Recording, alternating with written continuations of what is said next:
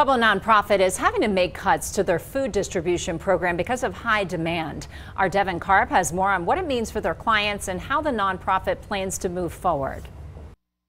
It's not an uncommon sight to see cars in line wrapped around Pueblo Co-op's building waiting for food and other services. Services, they tell me, are just growing in demand.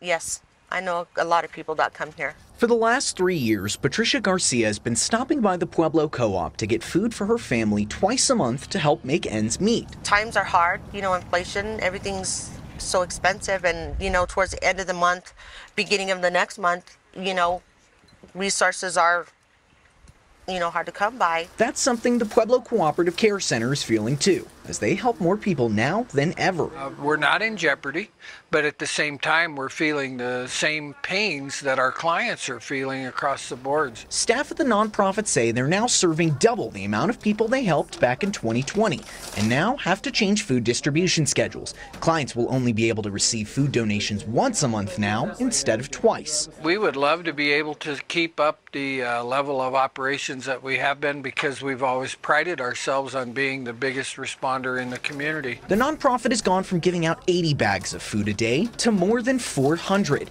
They blame inflation, smaller donations from community churches, and a reduction in SNAP benefits from 2023. That brought thousands of individuals and families to our doors, because that's the first line of defense in food insecurity.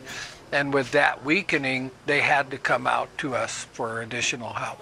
They think the issue won't be going away soon. It's a problem whether we address it or not. But won't interrupt other services they provide, like mobile showers, clothes, ID assistance from the DMV, and their Nutrition on Wheels program for seniors. Working to keep people like Patricia fed year-round. There's a lot of people that work. I work, and I still need help. To sign up for any of the resources you saw in this story, you can visit our website, KOAA.com. In Pueblo, I'm Devin Karp, News 5.